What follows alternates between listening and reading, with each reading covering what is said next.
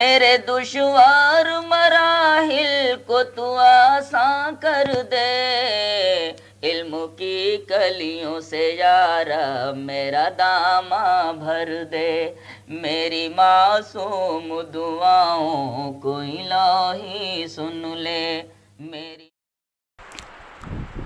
تو من الاعراب من یتخذ ما ينفق مغرما ویتربص بکم الدوائر۔ ایک چیز اور بتائی گئی، یہ تمنا کرتے تھے، آرزو کرتے تھے کہ کاش ان مسلمانوں کے اوپر اور ان کے رسول کے اوپر کوئی مصیبت نازل ہو جائے، یہ دنیا سے چلے جائیں، مٹ جائیں، ختم ہو جائیں، ہم لوگوں کو کم سے کم سکون ملے۔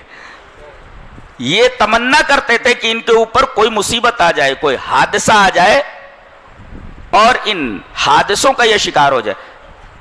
اللہ تبارک و تعالیٰ نے اس کے جواب میں ارشاد فرمایا علیہم دائرۃ السوء، یہ تمنا کرتے ہیں کہ ان کے اوپر کوئی حادثہ آ جائے، ان کے اوپر حادثہ آنے والا ہے۔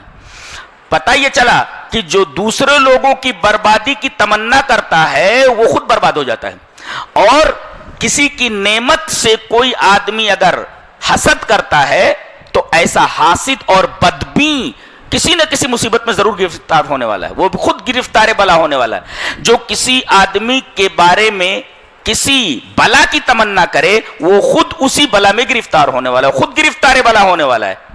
لہذا آدمی کو چاہیے کہ دوسروں کے بارے میں خیر سوچے تاکہ اللہ تبارک و تعالیٰ اس کے بارے میں بھی خیر کا فیصلہ فرمائے۔ اگر کوئی آدمی کسی کے بارے میں برا سوچتا ہے تو اس کے لیے شر کا فیصلہ اوپر سے کیا جاتا ہے۔